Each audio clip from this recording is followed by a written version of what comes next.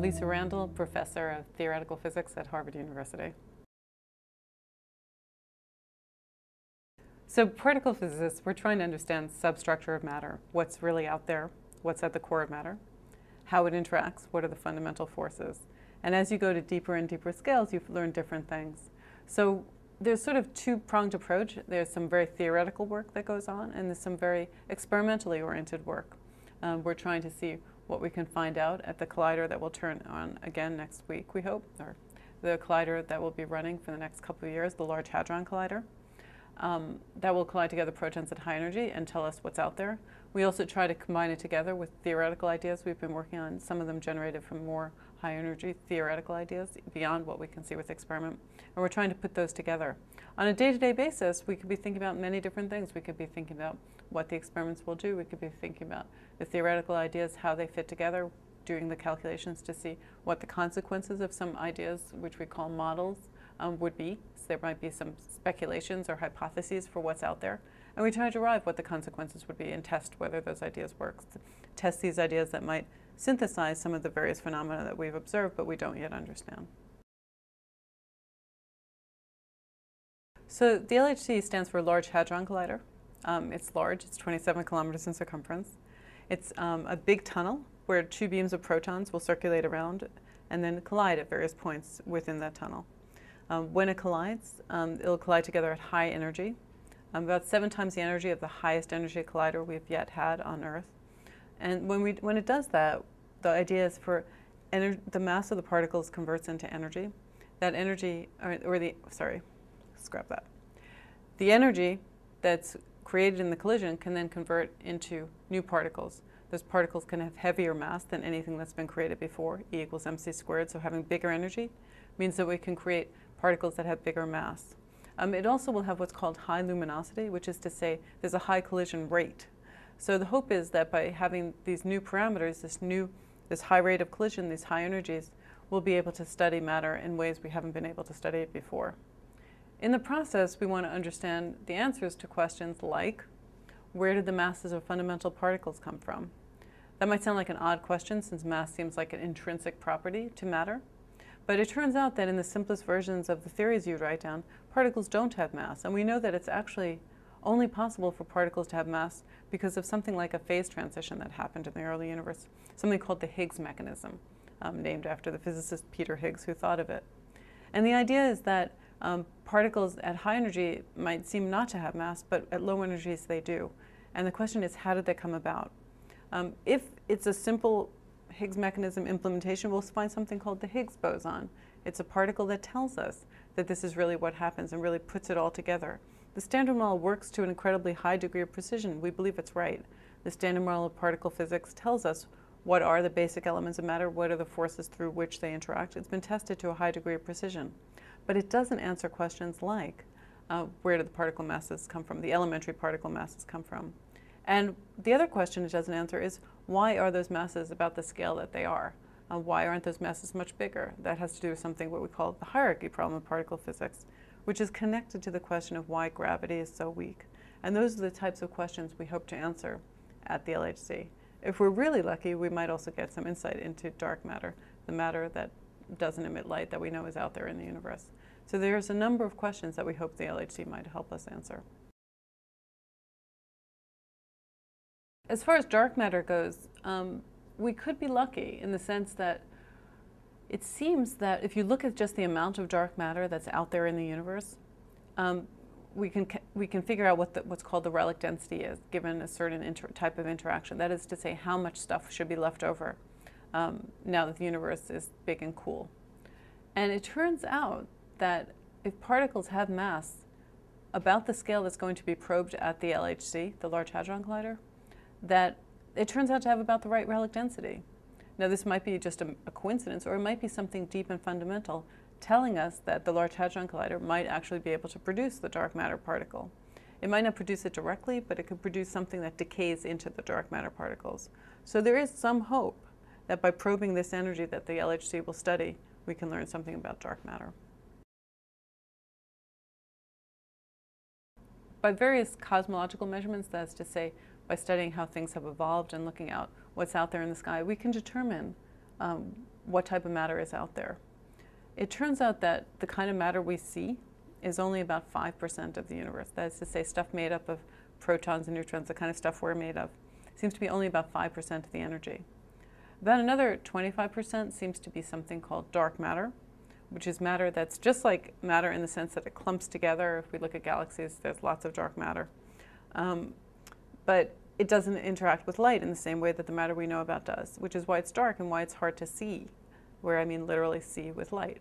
So we know it's there because of the gravitational effects, and there's various ways we've seen those gravitational effects, but we don't yet know exactly what it is.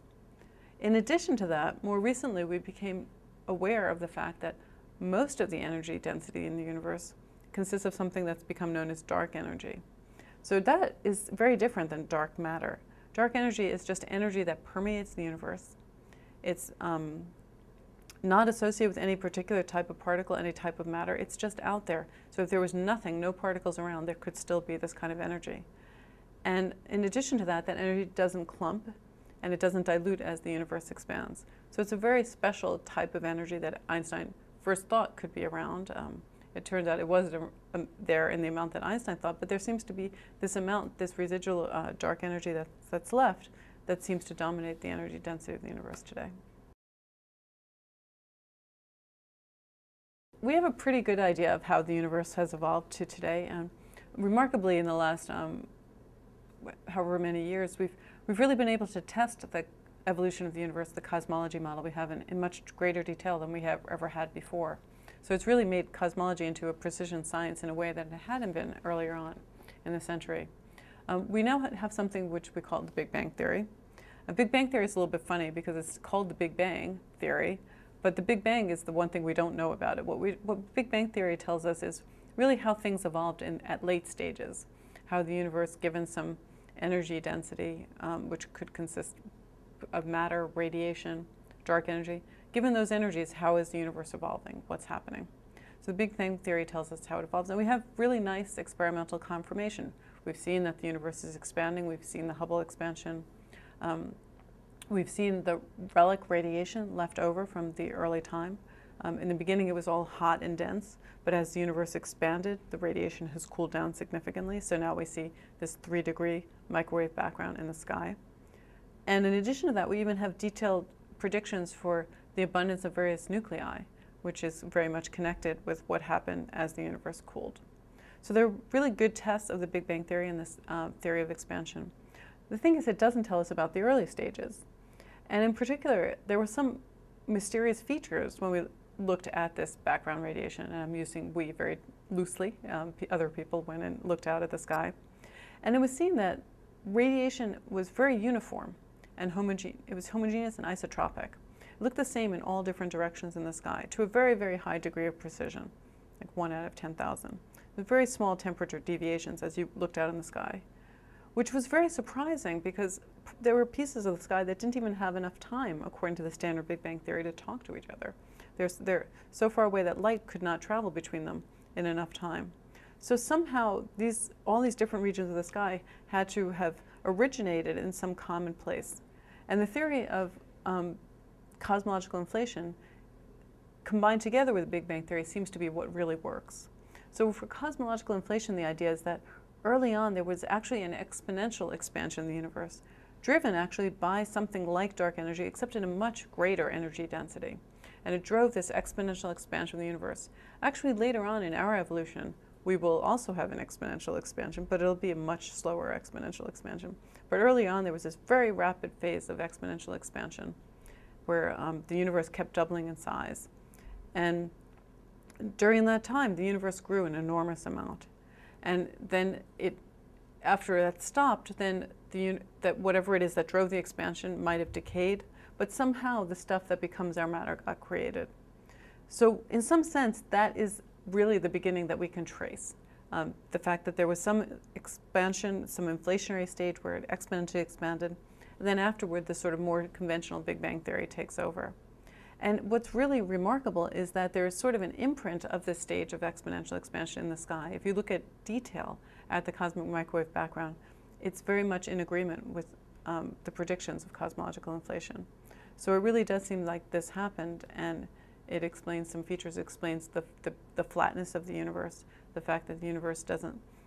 We can talk about the geometry of even the three-dimensional spatial universe, and it seems extremely flat. And again, that's because if you think of a balloon, if you blow it up enough, even though we know over a large scale it looks sort of round or spherical or oval, if you look at a small region, it looks very flat. So if you blow up a balloon enough, at any given region it looks flat.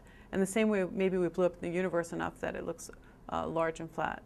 So inflation seems to explain many features of sort of the initial conditions of how things started before this Big Bang theory took over. Well, what really tells us about the ultimate fate of the universe is what we see today. What we see today seems to be this dark energy that dominates. And the other, as I said earlier, dark energy doesn't dilute as the universe expands. Radiation dilutes, matter dilutes. So although we know right now we have about 30% matter, if we include dark matter and our matter, that matter is, as the universe grows, that matter will become more and more dilute. And dark energy is going to just take over, at which point we will again have exponential expansion of the universe. At that point, we will cease to have matter creation in the way we do today, star formation the way we do. Eventually, we might have all the matter in black holes, but those black holes will radiate away. So we will ultimately have, if this is right, a large, essentially empty universe that will just keep growing. This is not going to be the dominant thing that affects any of our lives. This is a projection based on what we observe today of what would happen billions of years from now. The LHC will hopefully find a Higgs particle. It hopefully will answer the question about the weakness of gravity and why there are different mass scales in the universe. What the answer will be, we don't know. We've conjectured what it might be. One of the possibilities that I and others have worked on is the idea that there could be extra dimensions of space other than the ones we see, the forward, backward, left, right, up, down. There could be other dimensions, and they could be connected to explaining some of these features that we can't otherwise understand. We don't know that that's right. Other people conjecture, and in fact I've worked on it too, the idea that it might be something called supersymmetry, which sort of doubles the number of particles in the universe, but again has some chance of explaining why there could be this huge hierarchy of mass scales. So there are various possibilities that we conjecture. I don't think anyone feels 100% confident. Well, probably there's some people that do, but we really don't know what's there. That's why we do experiments. All these theories have good aspects and bad aspects. And so until we actually see how the universe works, sometimes the universe is far more clever than anything we think of. So these are all possibilities. There's some finite probability for all of them. And we certainly want to make sure that the machine will test these ideas, that it is capable. So we tell them what the predictions are that they should be looking for. One thing to keep in mind is the experiments of the Large Hadron Collider are very difficult because they're very messy. There's many billion events per second, and you've got to narrow that down and be able to look at the small things, the small predictions that have small probability of what can happen, and be able to pull those out. So you have to have a very clear idea of what it is that you're looking for, and that's why we want to make models and tell them what they should be looking for. What are the unique features that will identify something that's new and can tell us what's really going on at these energy scales? Well, to really understand supersymmetry requires you know something about quantum mechanics. Supersymmetry connects together different types of particles known as bosons and fermions. Bosons are particles that like to be in the same place. Fermions are particles that don't like to be in the same place. And the conjecture of supersymmetry is that for every particle we know about, there's a partner that's the opposite, in the sense that if the Higgs boson is a boson, there will be a Higgsino, a partner that's a fermion. If there are gauge bosons, there are gauginos. If there are fermions, there are partnered bosons. So it sort of doubles the number of particles, which, if you think about it from the point of view of what you'd see in an experiment, is quite dramatic. If supersymmetry is right and explains what we call weak scale phenomena, this questions about masses and about the hierarchy problem, then we'd be able to see a whole slew of new particles when the LHC is running at full capacity. For any problem you work on, there's some moment where there's sort of, maybe it's some model that no one else cares about, where it's sort of all fit together and I found some simple way of doing something. There's also the models that people have heard about, such as the models about extra dimensions. Something else that we did having to do with a different way of communicating supersymmetry breaking. There were a lot of Eureka moments in that, making it work out, and the fact that it could all tie together. So it's hard for me to pull this out because a lot of the time when you're working on something, there's that one thing that you get excited about. I think one thing that surprised us, Raman and I, when we were working together, was this existence of the possibility of the existence of an infinite extra dimension. You know, people had actually thought there were theorems that you couldn't have an infinite extra dimension, that gravity would just look wrong, that there was no consistent way to do it. And it was really interesting because we came across this by really following the consequence of our equations to the end. And there was just no mistaking that. It was allowing the possibility of infinite extra dimension. And it was interesting to go back and see what assumptions had been made that made us think, or made other people think, that it wasn't possible. And just to see how the theory was almost smarter than we were and worked it out. So that was kind of fun. Right now I'm enjoying thinking about what we'll see at the Large Hadron Collider. What is it that they could find that they're not looking for yet? You know, making sure that this, you know, it's what we have, and making sure it does as much as it can. Also thinking about what we can see in dark matter experiments, making sure again that we've considered all the possibilities, and we've both for how to search and what could be out there, and make sure that we can look for that. Are there candidates for dark matter? You know, what could it be? So that's right now I'm thinking really, because we are in this era where these experiments are turning on, so it's important to really make sure that we use them for all they're worth. Well, right now I'm interested in art and music. I wrote a libretto for a small, what we call projective opera, which was kind of a different kind of way to communicate ideas to a public. It's not a linear story where we're explaining things, but just to communicate why we care about exploration and discovery. For me, it was just a really interesting experience to see what it's like to do something connected with performance. It was performed at the Pompidou Center. It was performed in the Opera House in Barcelona, and that was a very exciting and interesting thing for me.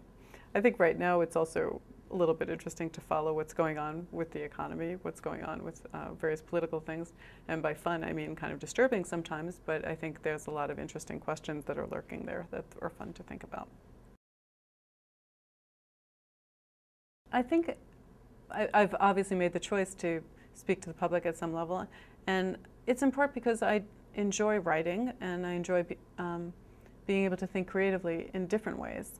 I don't think that any one particular scientist is obliged to do this, to speak to people, but I do think that as a community, if we are expecting resources, and it's very difficult material, and I think it's important that the information is out there. When I wrote my book, War Passages, I really had in mind an interested audience. I think it's very easy to try to pander to a large audience, not easy, but you might try, or to write technical things for your audience, but there's sort of this in-between category of people where they're really smart, really interested, but they just don't know the physics yet. And I think it's important that if they want to know what we're doing and why it's important and what the full implications are, that that information is out there in a way that they can access. And I just think generally it's important to be able to communicate among different fields. And we live in an era where science is important to the decisions we make. What happens at the LHC going to determine our policy tomorrow? Not necessarily, but being able to think like a scientist at some level will. Being able to think about predictions and risk and probabilities. There's some basic science training that might help people, but there's also just curiosity about the world, which everyone has, and understanding why we care about these questions, what it is we're looking for, why it's going to tell us these deep fundamental properties of the universe at both the small scales and the large scales, scales that we can't directly access just by looking, that we need technology for, and saying what is it that we're after. And I think those are, a lot of people want to know that, and it's important that they have access to that information.